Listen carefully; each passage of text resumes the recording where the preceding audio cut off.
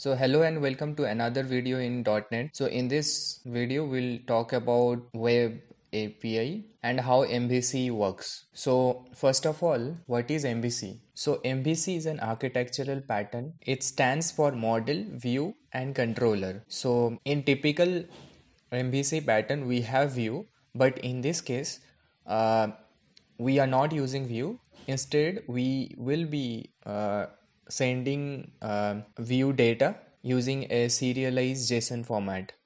So let's see what is models first. So model is representation of the data that we will be using. Let's suppose you have a customer model. So in that customer model you can have certain fields like customer name, customer details and like those things, and in the database it will be stored like that. And after that we have controllers.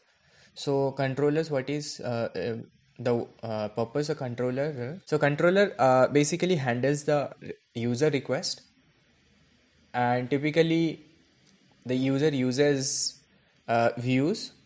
uh, in this case maybe it's a React or uh, Angular app. So the user calls the API from the front end, and controller handles all those requests. And controller basically like processes the request and do certain business logic operations and return those data to the client. Thank you for watching this video.